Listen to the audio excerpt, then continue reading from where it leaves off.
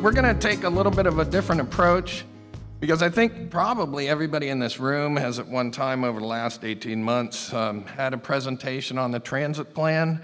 We're going to review that, but then we're also going to move in to a bit of a discussion on transit-oriented development, because this is something that goes hand in hand with increased transit. So we thought that's going to be very important, especially for Garner, since you all, depending on how the voters vote, may have commuter rail and may at some point in time have bus rapid transit. So we'd like to really kind of go through some of that with you today and paint a few pictures. There we go. So when we did this, when we started this plan, we gathered up a number of different partners that needed to be involved. And the ones you see here on this slide were the ones that actually came together and helped funded the development of the transit plan. And everybody stayed at the table. Everybody is still very much at the same table today. And this was one of the differences between this planning effort and some of the previous planning efforts, because we really worked hard to develop a solid group and then develop stakeholders and so forth, and do an educational piece as well as a planning piece. Can we go to the next slide, please? And so the first question here is why? Why do we do this? And you've maybe seen this map before, but this is a map of the county. The red lines on this map indicate that in 2010, those were the roads that were already over their service capacity. And the ones in yellow were coming up on their service capacities. And if we can go to the next slide, so that was 2010, and this is what it might look like in 2040. Now, one has to consider whether this type of transportation network is the one that we really want for Wake County. Because with that type of congestion will come other disturbances to our current quality of life. So we've got to be really mindful of how we approach investment in infrastructure for the future of all residents here. Next slide. We also conducted a very large amount of public outreach. I'm told that this was probably the biggest public outreach that Wake County has ever sponsored. And again, we did that collectively with all of our partners. You can see some of the stats up there, and we're still very, very busy making sure that people who need information on the transit plan are able to get that. Next slide. So the Wake County Transit Plan includes what we're calling 4 big moves. And the first big move is stronger regional connections. This truly is a regional plan. Go Triangle is a regional agency. We worked with our partners to make sure that it had a regional focus and ties the entire region together, because we function not just as a county but as a region. The first big move, our initiative under Stronger Regional Connections, would be a 37-mile commuter rail system. And you'll see a video in a few minutes as to what that might look like. But that would be from Garner, where we sit now, to all the way to West Durham in partnership with Durham County and Go Triangle and the other partners. Future rail connections, expanding on the commuter rail, perhaps out to Johnston County and Clayton, and then north to Wake Forest along an alignment that's partially owned by Go Triangle already. It would also include expanded regional bus service. We have a good regional bus service today. We will increase the frequency of those buses. We'll have additional buses to RDU on tighter time frames. So we'll expand regional buses as well. And the last big move is express bus service that we have today will also be expanded. Next slide, please.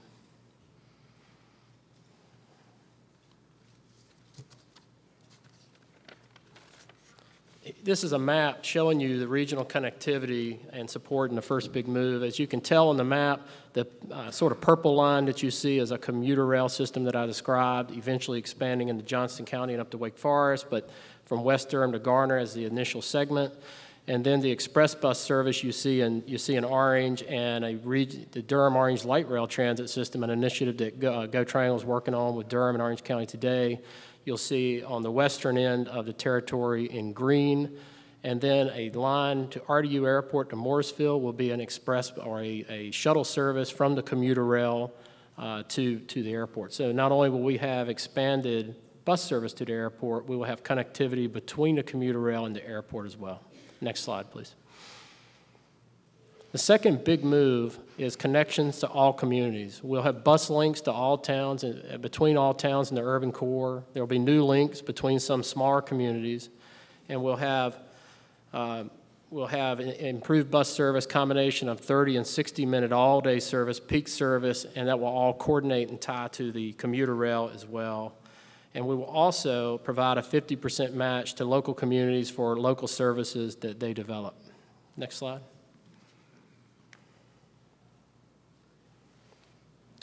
This is a map showing you the communities and the Wake County plan and how it will tie the services to the urban core and link with the commuter rail as well.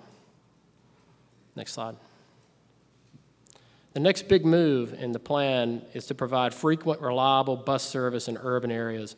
And this next statistic that I'm going to tell you that you can see on the screen is really, really impressive. Today, we only have frequent 15-minute headway service on 17 miles of the bus network. That will expand to 83 miles of the bus network. We'll have every 15-minute service. So dramatically expanded bus service is a key cornerstone of the plan. It's absolutely critical. Weekend and evening services will also expand, and we're developing bus rapid transit as part of the plan on 4 corridors, and we'll show you those in just a minute, with 15-minute service, about 20 miles of bus rapid transit.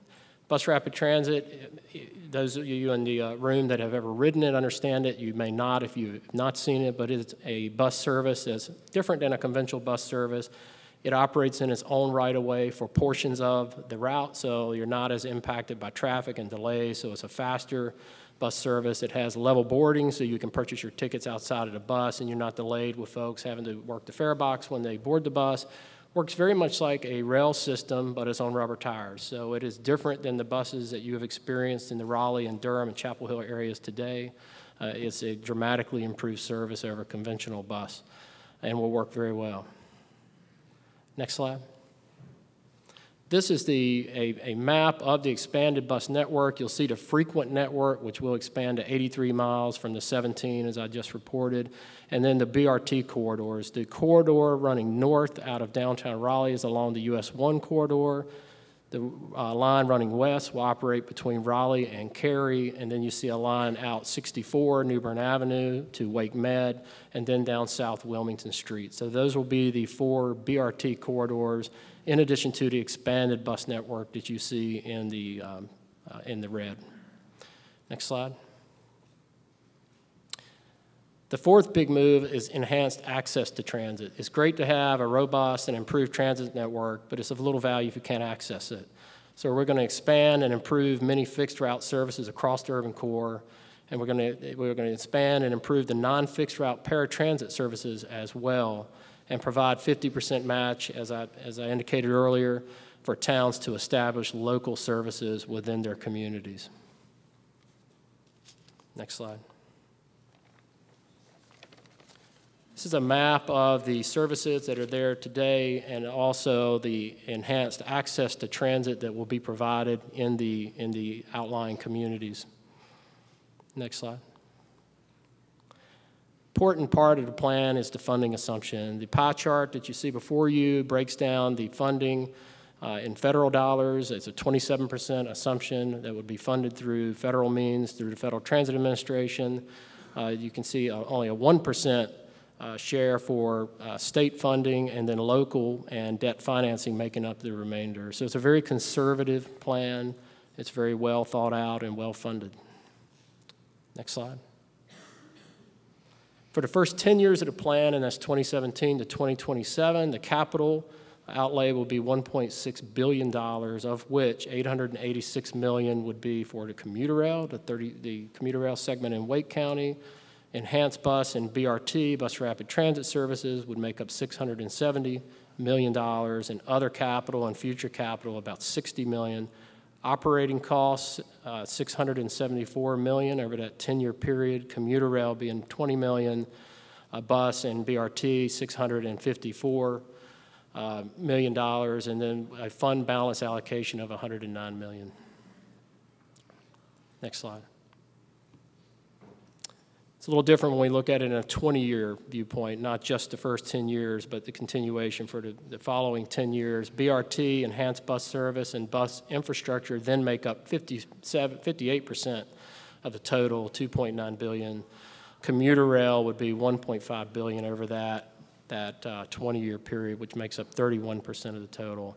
And future capital projects and operating, $460 million, again, over a 20-year period, and a fund balance allocation of $120 million for a total of $5.1 billion invested in the transit in the community over the next 20 years. Next slide. So transit-oriented development, I want to talk about what that means, and we'll just cover a couple points of what is transit-oriented development in the next several slides, and then we'll see some examples of that as Jim walks you through some of the developments that have occurred around a line that he's very familiar with, the Sunrail line into and out of Orlando, Florida. We can go to the next slide. Transit-oriented development, what does it mean? It's great amenities that you can access on foot. It reduces the need to have an automobile. There are job opportunities across the region, so you have connectivity between the transit and the housing around the transit and the development. It's mixed use. Transit-oriented development, it's not just residential or retail, it's a mix of uses around the transit nodes. It's designed in a way that is pedestrian friendly, it's easy to move about, it's safe, accessible roadways and pedestrian areas, and it creates a higher tax base because you have denser development around the transit nodes. You increase your tax base and you have less need for public infrastructure because of that density. Next slide. A couple examples, bus TOD. TOD is not just for rail systems, light rail or commuter rail. You have transit-oriented development springing up around the country around bus services and bus rapid transit services as well. Suburban TOD-oriented buses, TOD-oriented buses is becoming more common. Many times you'll have a park and ride lot as part of that transit-oriented development. There will be multifamily housing, condos, apartments, or both, restaurants, service, retail, and the like. So we'll look at an example next of where this is being done outside of Seattle. Next slide. This is a transit-oriented development in Seattle, and what you'll see here is two large park and ride services. 7 bus routes serve this facility. You have a mall there, or mixed-use mall area, a hotel. But what's really important is the planning that went into this. So this transit-oriented development that you're seeing here is about 23 minutes by bus to downtown Seattle. You can see what it includes. It's retail, it's condos, it has a cinema, it's apartments. But the really important thing, in 2021, the area that you see in the 2 red rectangles as park and ride, that will become a light rail station, as light rail will be extended. We're replacing one of the bus rapid transit lines to the area, and that will be 10 to 15-story transit-oriented development along the light rail. So you can take a phased approach with these transit-oriented developments as well. Next slide.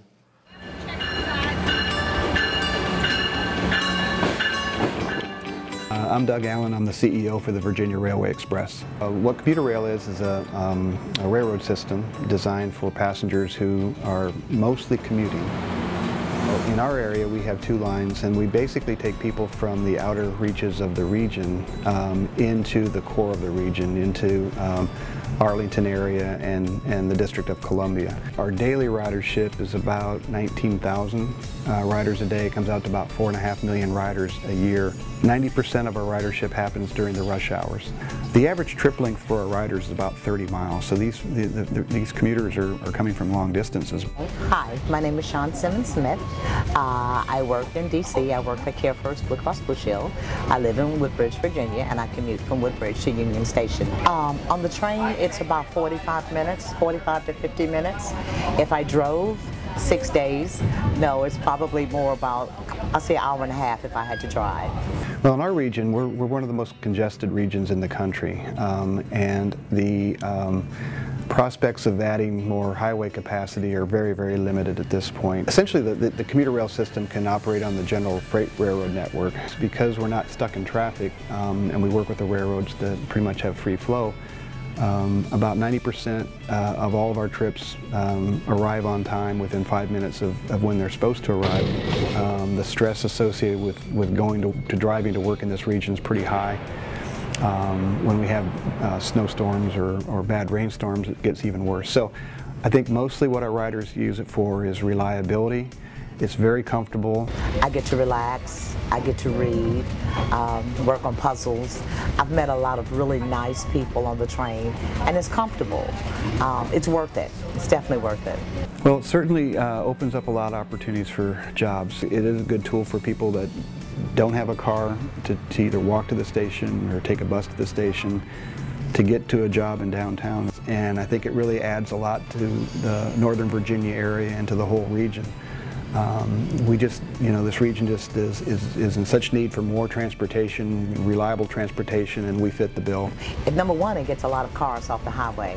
Number two, it gives you that chance to unwind in the morning before you get to the job. If you want to do work, if you want to just, be comfortable and relax, you can do that. It takes the stress out of your life.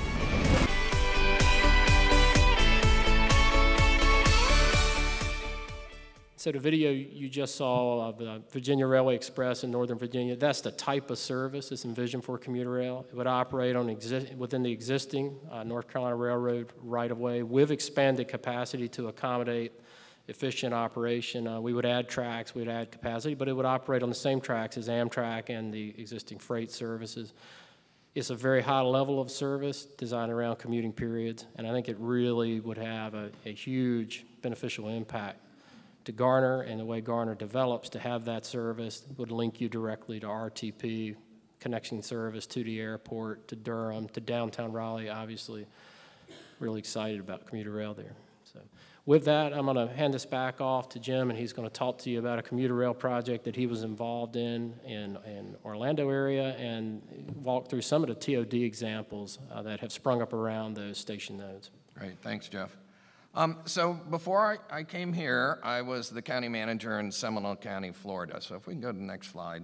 Seminole County sits just north of Orlando, a very congested, car-oriented place. How many people have been to Disney World? All right, most of you. So you got to experience some of that, the crowds inside Disney World and outside. So many years ago, the state started looking at how to use rail transit in that area. Unfortunately, they weren't quite smart enough to do something in the 90s, and they lost their federal money, which actually went to Charlotte and the Charlotte Light Rail Project. So that was originally awarded to Orlando.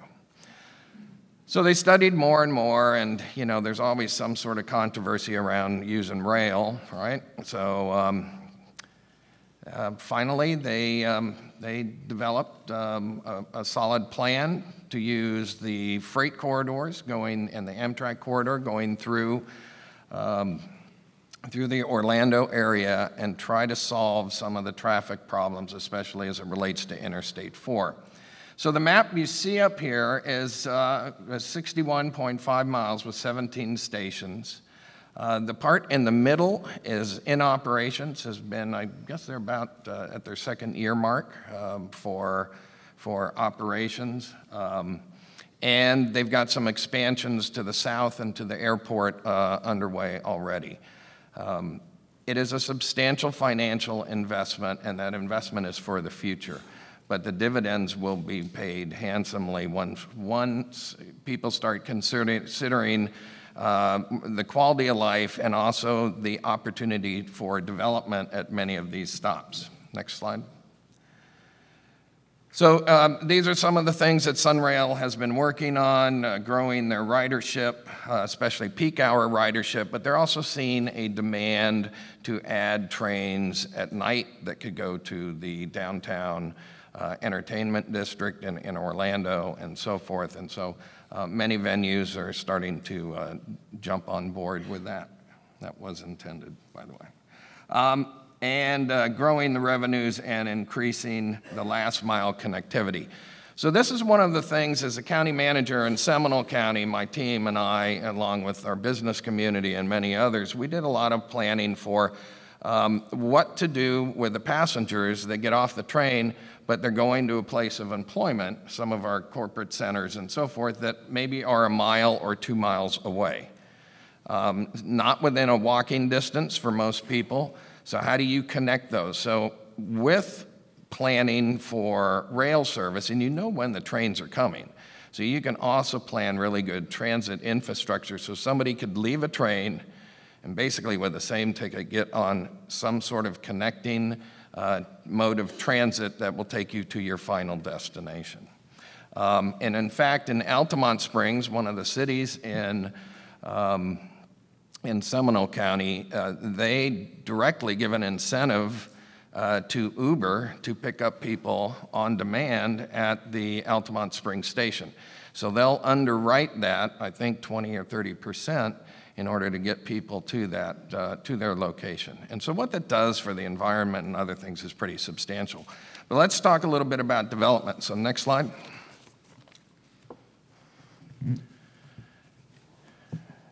And that was just something out of Sunrail, one of their billboards. Next slide.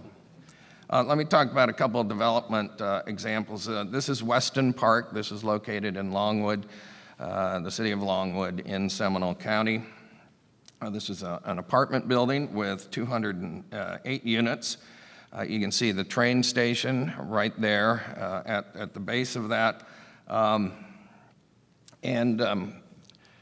So we had a developer that came in, and the county actually had the development rights because we had purchased all the parking lots. Seminole County put about $40 million in and purchased the parking lots and also retained development rights. So what that apartment building is sitting on land that was owned by the county, and we did a very creative deal to make sure that they were to replace parking in a parking structure, but they could also locate this apartment complex directly at a Sunrail station.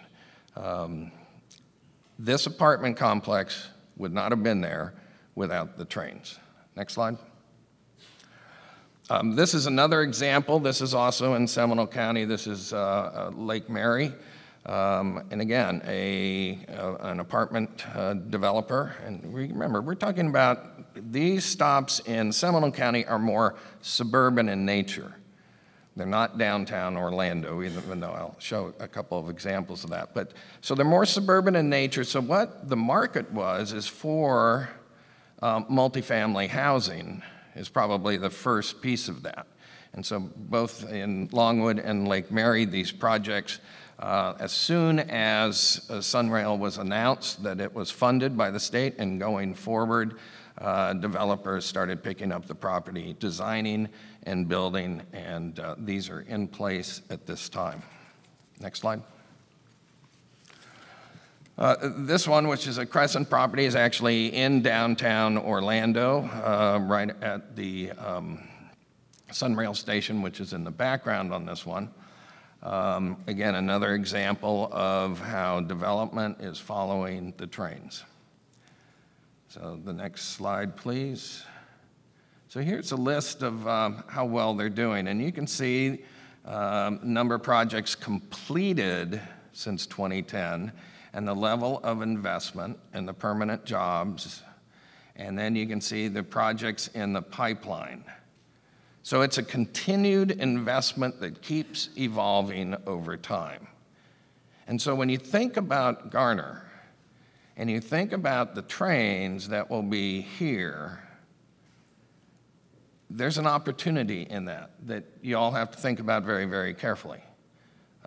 Because this will have some direct, probably positive effects on how to transport people and on quality of life. And the next slide. And this is just an example of a master plan, all right? And the type of master planning that's beneficial, because when people think about the corridors around a rail station, your normal walking corridor is usually a quarter to a half a mile. That's normally what people will walk in order to be able to walk to a station, get on a train or a bus, and move. So again, how we plan for these in the future, if the sales tax passes, is going to be very, very important. And the time to begin thinking about that is now, because there'll be some very positive effects to that. Next slide. We're going to move into a couple of examples. So before I was in Seminole County, I was the city manager of Alexandria, Virginia. Alexandria, some people know it as, because they call it Old Town, and it's a piece of Alexandria. But I was in there at a very exciting time when we were planning major redevelopment. So I'm going to walk through a couple of those with you. But first, let's go to the next slide and watch a little video.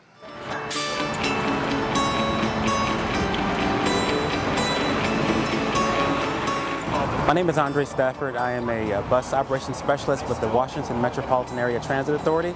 Bus rapid transit for us is basically enhancing a customer experience. What you're doing is you're guaranteeing the passenger a safe, reliable, comfortable trip. As you see here, we have a dedicated right-of-way. You have 10-inch curbs where you mimic high-level level boarding. You have transit-specific signaling. The signaling system realizes there's a bus at the intersection, and it says, okay, there's a bus here, I have to give that bus priority. Let's speed up the rest of the traffic cycles and let the bus go through before the surrounding traffic. All of this is to actually enhance the overall customer experience and to speed up your commute. My name is Lee Farmer. I'm a principal transportation planner with the City of Alexandria. Facilities like this are partially designed to attract people who have choices. You want the bus to be frequent enough that people don't feel that they need to wait for the bus. The bus is there when they need it to be. Providing this kind of transit that's frequent, that runs late into the night, that runs on weekends, you're actually providing an ability for lower income people who really depend on the system to get to work in a reasonable amount of time and not have to dedicate so much of their precious hours to travel. Hi, I'm Peggy from Silet. I commute from Crystal City going to the courthouse in Arlington.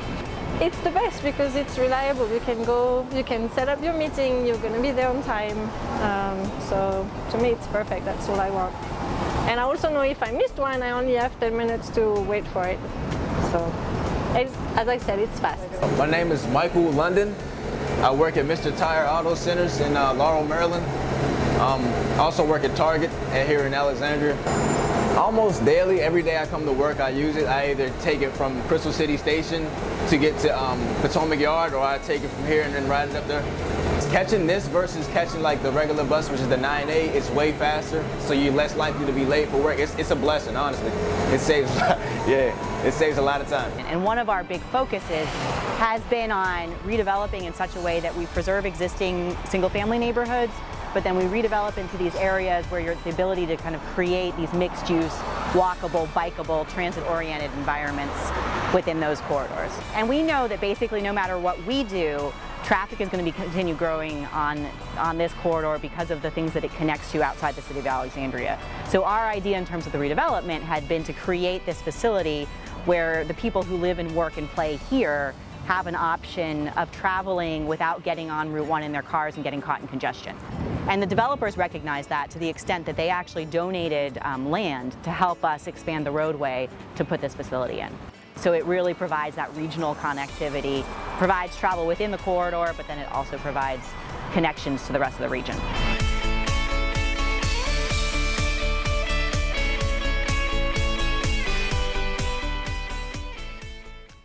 Was that helpful? Yeah, it kind of paints a different picture, because if you've not seen bus rapid transit, it's kind of hard to visualize it at times.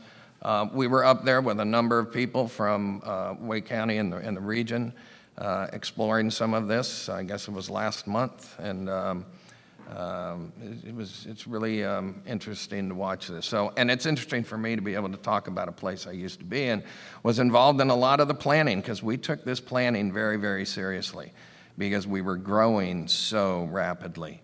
And this is the lesson to be learned, is here we're growing by an average of 64 people per day. So if we don't give some alternatives, it's going to affect our quality of life. So let's walk through a couple of these slides. You can see how this is the bus transit way coming from Arlington into Alexandria. The difference is the buses that are in the middle of the page are moving, and the cars to the side are not.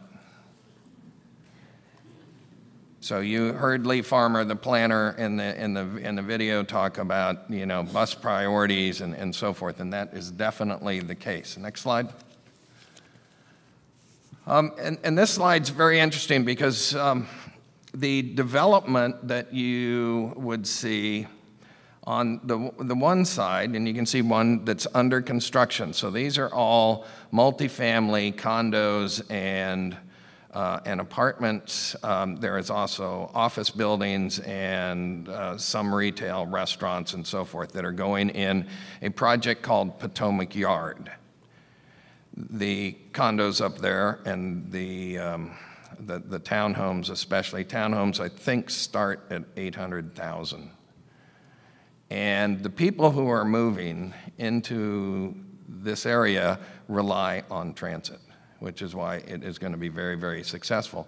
What you see on the other side of the street are the power lines that someday will go underground, and a part of Alexandria that has yet been master planned, but they're under that process right now. And it will be planned differently because of the connectivity to transit.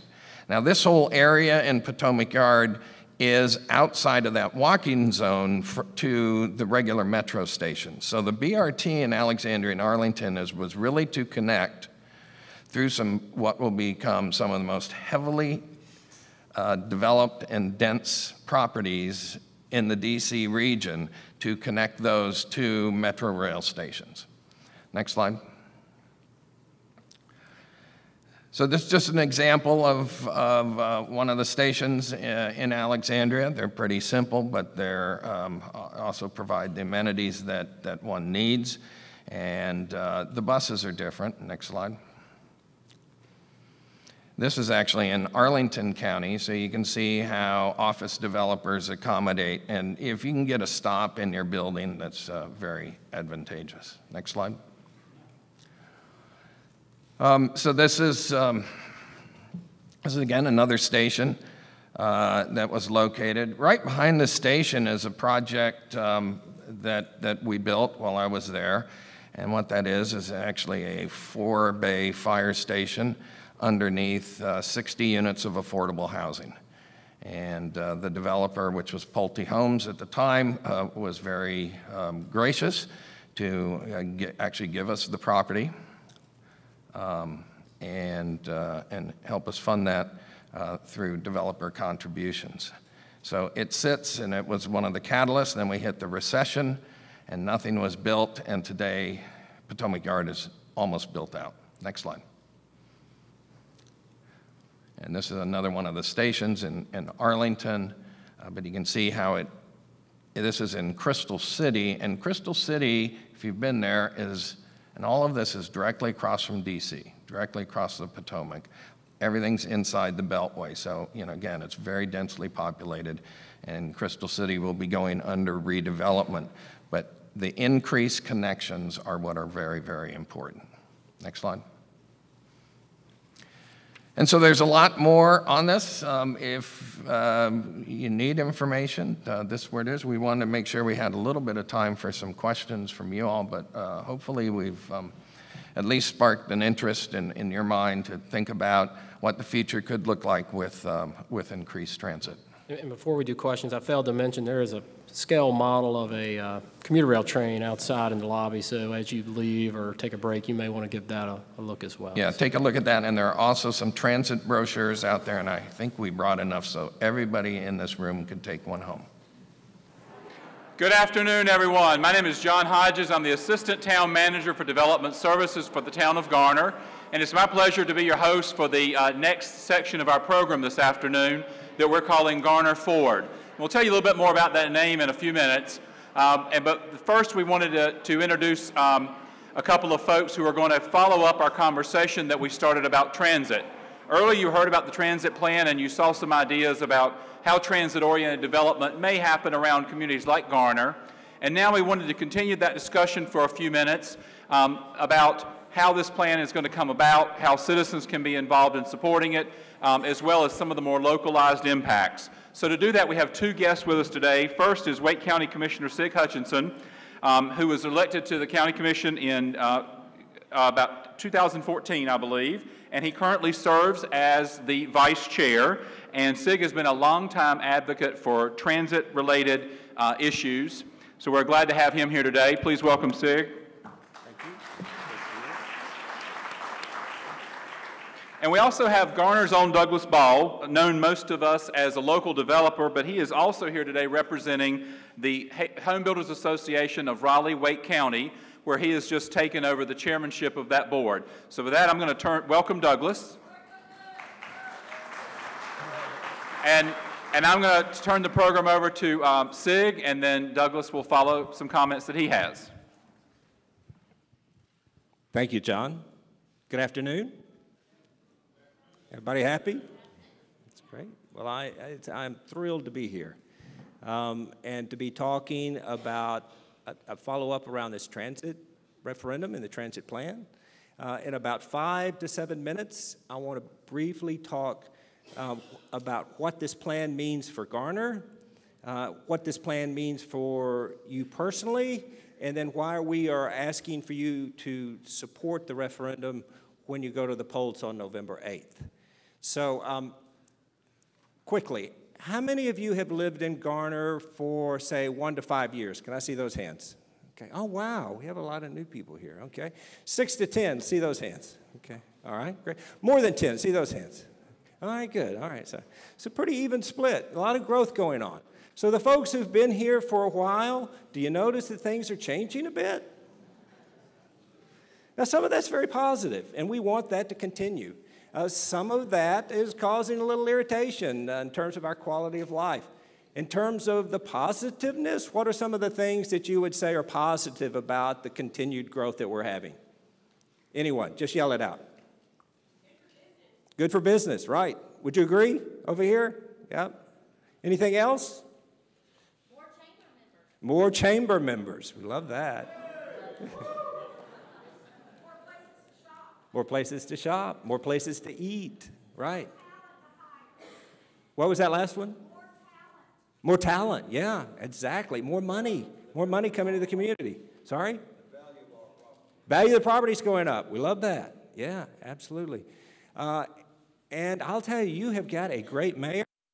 You've got a great town council. You've got great leadership who are guiding this growth forward. Now, in terms of the aggravations associated with that growth, what would some of those things be? Go ahead. Traffic? Congestion? Is that part of the aggravation in your daily quality of life? Yes or no? Yep. And so congestion is a big issue that we want to deal with when we start thinking about this transit plan. But it's more than just congestion. We also think we have to think about economic development and the fact that those young millennials, they can move anywhere in the country. And where they want to go is to an urbanizing center where there are more transportation options. Actually, the Triangle area is the largest area of its size in the country without a fixed rail passenger rail system for our citizens. So if we're going to continue to be economically viable, we need to create more transportation options. Also for seniors. Any seniors out here like me? Yep. When we talk to seniors, the most often concern that comes up for them is transportation. How am I going to continue to be mobile as I get older? And transit is a way that we can provide that level of mobility. Also, workforce and low-income people who need transportation. Many times our low-income citizens can spend up to 30 or 40% of their total income on transportation, whereas if we took away their ability to have a car, we can actually put more money in their pockets.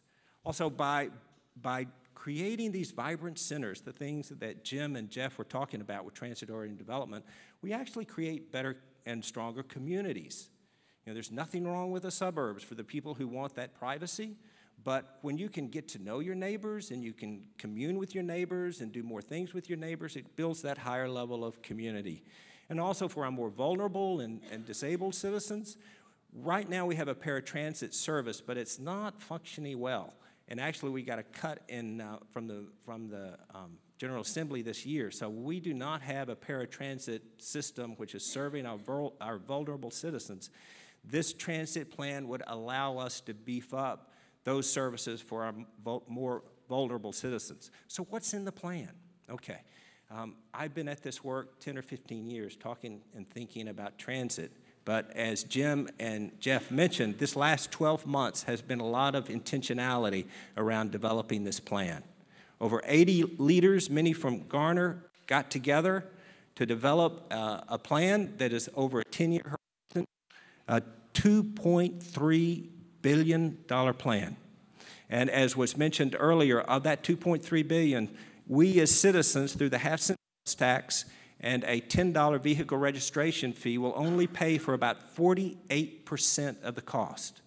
52% of the cost is going to be covered through the federal government, user fees or fares, and long-term debt. Only 1% of the money will be actually coming from the state government. So we're actually getting $1 for every dollar we invest in the plan to build out this $2.3 billion system. What's it going to include? First, bus. And I love the question that someone asked about how will this be rolled out, because the first thing that will be rolled out is bus. We will quadruple bus capacity.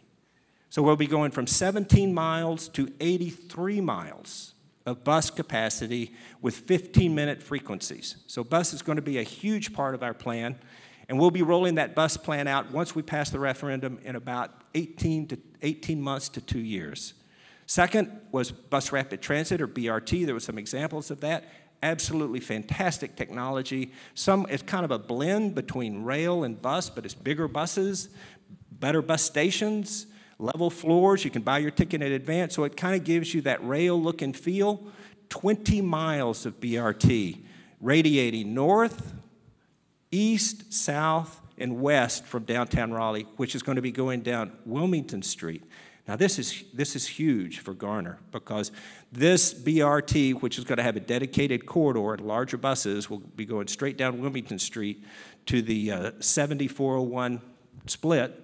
And that Wilmington Street has got lots of opportunities for that TOD, or transit-oriented development, so lots of opportunities for development there. And then rail, 37 miles of commuter rail from east of Garner at Greenfield Parkway all the way into Durham.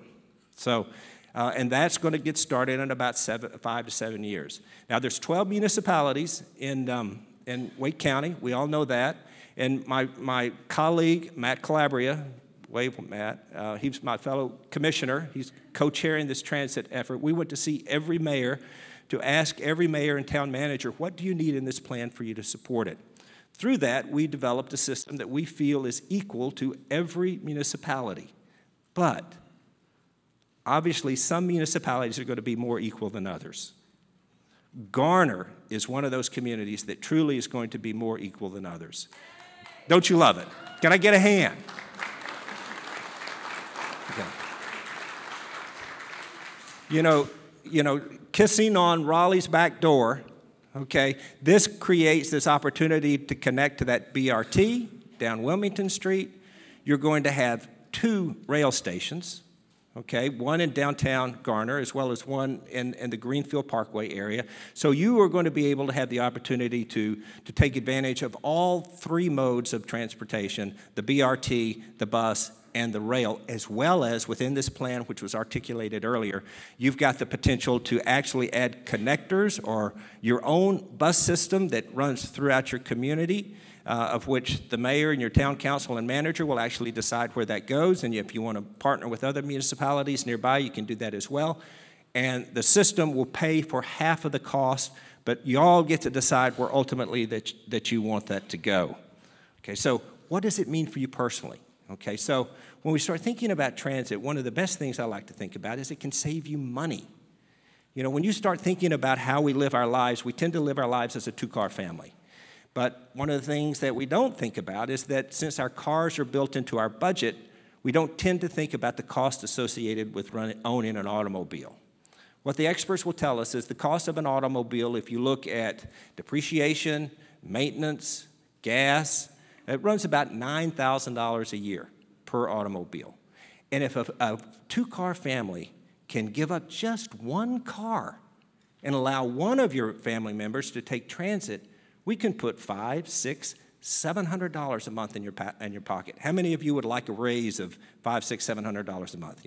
Yeah. I'm digging on that. Okay. Also, stress. And you saw on the BRT a video how stress-free these people are. Matt and I had a chance to see commuter rail in San Diego, and we talked to the people who are actually taking the rail. And I'll tell you, friends, they absolutely love it. Now, millennials, they don't want to drive anymore. They're not interested in a 45-minute commute because they want to play on their smartphones. You know, and that's what the transit allows them to do, is that it gives them a type of lifestyle where they can use transit, and then they can use that time in a stress-free or higher level of productivity. They can actually get some work done on their way to work. They get off the train or the bus, and then they walk to work. So it actually builds exercise into your day. So transit is a diet plan. So you can actually get off the train, walk to work, stop at the Starbucks or a coffee place. So when you get to work, you're exercised, you're caffeined, you're awake, and you're ready to go. All of that is available by transit and what it means to you. So it creates healthy communities, vibrant communities. And then the final thing in terms of a benefit is, how many of you have taken advantage of our absolutely amazing greenway system here in the Triangle?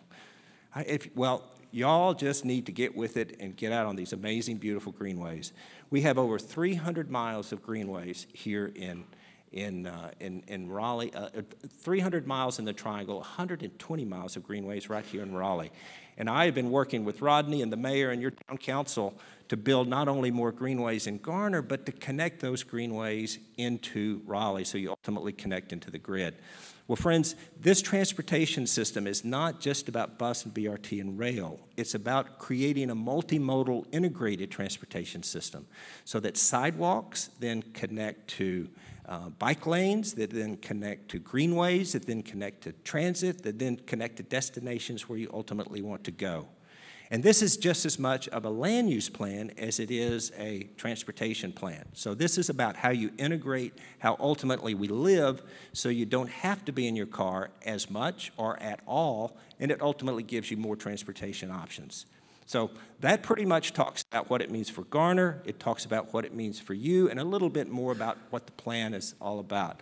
I'd like to leave you with two things, two main points. If nothing else, this is what I'd like for you to remember as you walk away.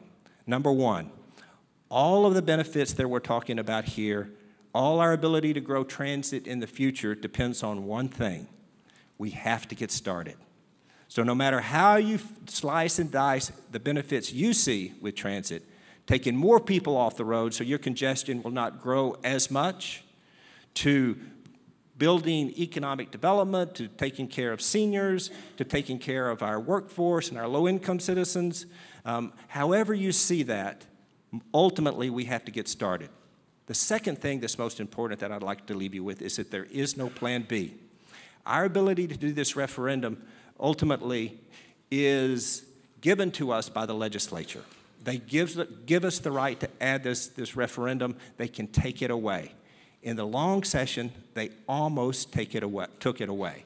If it wasn't for Senator Johnny McAlexander, we would have lost the ability to put this half-cent sales tax on the ballot. There's no reason to believe that if we do not pass it today, we will have the opportunity to do it again. Many times as citizens, we say, well, you know, I'm not sold on it this time, or I don't particularly like the plan, but I'll vote for it next time. There's a very good chance there won't be a next time if we don't pass it this time. There is no plan B. We have to get started. Garner's going to significantly benefit from this plan, so we hope that you support us. Get your friends to support it, get your companies to support it, get your organizations to support it, and be sure and vote on November 8th for the transit referendum. Thank you so much.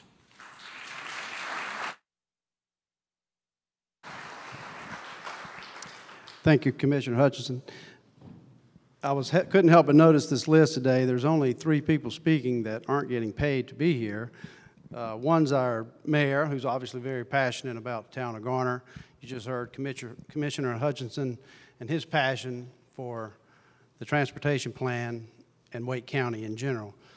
I'm the third. I'm not sure why Neil thinks I'm qualified to be here. You just heard this eloquent speech, but I am a real estate developer, and I'm passionate about planning. I'm passionate about good growth. I am a developer, but I see the need. In fact, I served the last 6 years on our Wake County Planning Board, and in fact, I've seen this transportation plan develop. It's come from something pretty far-fetched to a very realistic, doable plan, so I support it. I've been witnessed this program that you all have seen many, many times. As a chair of the Wake County Home Builders Association this year, we had the opportunity to host Commissioner Calabria and Hutchinson make a presentation to ask our board for our support. Without debate, well, with lots of debate, actually, we did pass a resolution in support of this transportation plan. We, as a home building industry, see the importance of a good transportation plan and move these people around. The millennials demand this, and that's who we are marketing to sell homes to. And again, my passion is for Garner and Southern Wake County, and we are about to see a lot of new homes built in this area. Probably a lot more than most people in this room really understand. And we don't need to wait to decide we have transportation problems after the homes get built. Our homes are going to be built as a result of a lot of positive policies that have been put into place with our town council, and we're going to see the benefits of that in the next few years and within the next decade or so. So again, I support the transportation plan, and I ask you all to support it in November as well. Thank you. Thank you again to Sig and Douglas for being here today and sharing their perspective on transit planning. Thank you both.